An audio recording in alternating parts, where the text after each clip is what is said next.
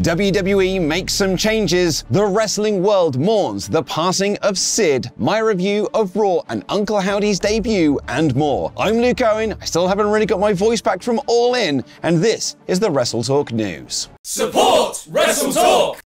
Last night's terrific episode of Monday Night Raw saw the in-ring debut of Uncle Howdy and two men qualify for the Intercontinental Championship #1 contenders Fatal 4-Way. But the thing that really caught my eye was the angle between Bronson Reed and Braun Strowman. We'll cover it in the Raw review in full, but here's the headline. Bronson Reed did the tsunami onto a car roof and the windows exploded and it was awesome. WrestleVotes posted on Twitter prior to the show that there was a spot planned for Raw which had a lot of buzz backstage, and added sources say they were back and forth on the details of the angle. WrestleVotes would later post a clip of that spot confirming that that was the angle they'd heard about. But that wasn't the only change being made to Raw last night. With Pat McAfee taking some time off due to obligations to ESPN's College Game Day, Corey Graves made his return to the color commentary position on Raw alongside Michael Cole. They later confirmed in the show that that duo will become the commentary team for SmackDown when it makes its return to USA Network in September. This will set up the debut of Joe Tessitore, who will take over as the lead commentator for Monday Night Raw. Although unconfirmed, it is believed that Wade Barrett will be his broadcast partner. So Raw will have Tessitore and presumably Barrett, while SmackDown will have Graves and Cole.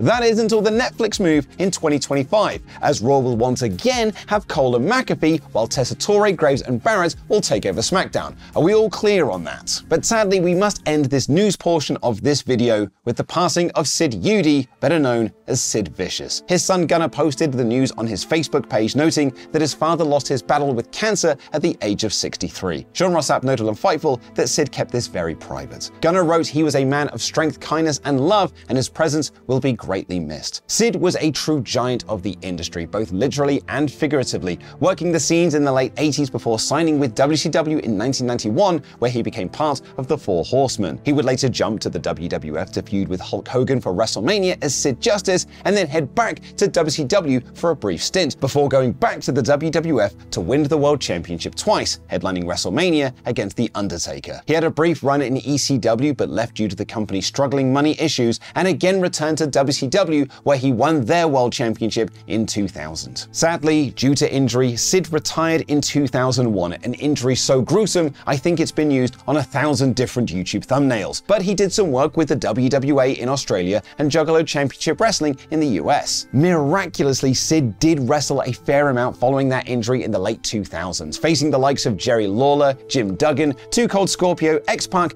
and Eddie Kingston in a 5-second match. He even returned to WWE in 2012, where he beat Heath Slater in the build to Raw 1000 and had his final wrestling match in 2017. And, of course, he was a big softball player and fan. Ric Flair, Sting, Eric Bischoff, PCO, Triple H, Shawn Michaels, and Booker T, and many more have paid their tributes to Sid on social media, while Xavier Woods wore a black armband with Sid's name on it on last night's Raw. We'd like to invite you to leave your comments down below with your favorite Sid moments. Thank you, big man. You will be missed. And before we get into the Raw review, please do check out this clip from our most recent Parts of Unknown list, where Tempest looks at wrestling moves so dangerous they were banned. The Stomp. In addition to being a solid 65 base power, 100 accuracy move with the chance to make the opponent flinch, the Stomp was one of the moves that bit the dust as a result of WWE's family-friendly presentation. The Curb Stomp has been used by many a wrestler, but its most famous and beloved variant was the one used by Seth Rollins to win many a match, including the main event of WrestleMania 31. The only problem was that Vince McMahon, in his infinite wisdom, thought the move looked too violent, and there was some worry that children would try and copy the move, despite the very clear instructions provided by WWE to never try this at home that we definitely all listened to. And now it's time for my review of Monday Night Raw, aka Bronson Reed Rules edition of Monday Night Raw, in about 5 minutes. The new Judgment Day opened the show to recap the beating they gave to the Terror Twins last week, and noted that they deserve it for stabbing their group in the back. Dom also announced that he's entering into the IC title tournament and he's gonna win the whole thing. Rey Mysterio and the rest of the LWO came out, with Mr. Mysterio saying that his son has 0 balls, is a jackass, and he's gonna slap the mustache off his face.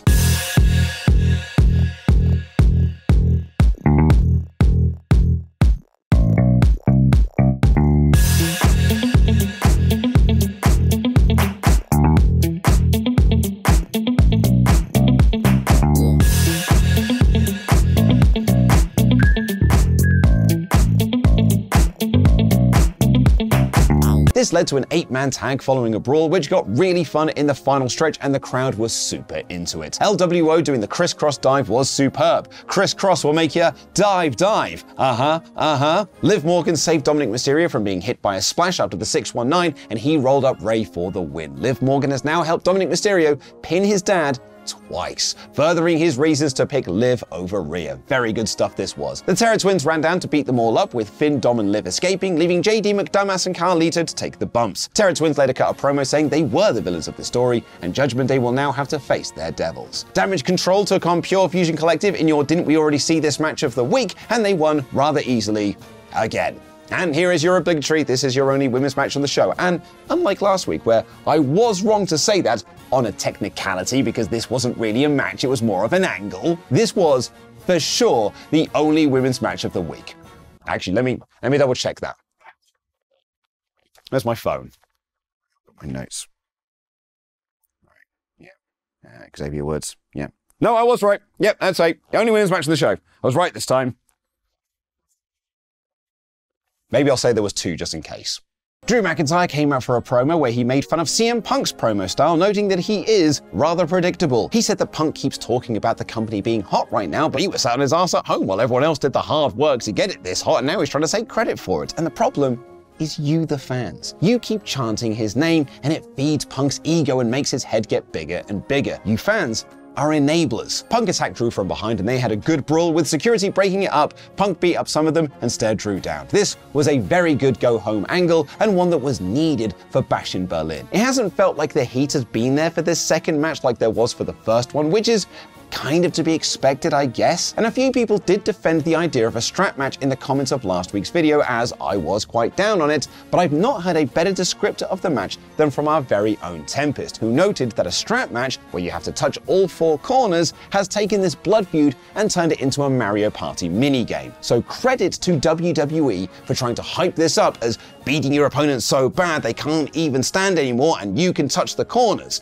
I still think it's a lame gimmick, but I do appreciate the effort. Jey Uso took on Kofi Kingston and Karrion Kross in a fun triple threat where the winner would advance to a fatal 4-way for the IC title #1 contendership, and it was cool seeing Jey and Kofi work together on Kross given their history, and in the end Jey picked up the win with the splash. They did have a backstage segment earlier in the show with Kofi and Woods and their uneasiness, which I thought might play more into this tournament, but spoilers, both men get eliminated. I get that we want to push Jey Uso, otherwise Rikishi will have more harsh words to say about WWE on a podcast or something, and really Jey Uso is the right choice, but I am kind of more into this Woods and Kofi thing at the moment. Gunther cut a promo on Instagram from Europe, and Randy Orton came out for a promo to hype their match at Bash in Berlin. With no Gunther there in the building, there wasn't really much more that they could do, so Randy just covered a lot of the ground we've already covered and said that they'll win this Saturday. I did like that Orton noted that he was the youngest man to win the World Heavyweight Championship, and he was the man to retire the belt, so he wants to etch his name into this new title's lineage. I did think that was a nice touch.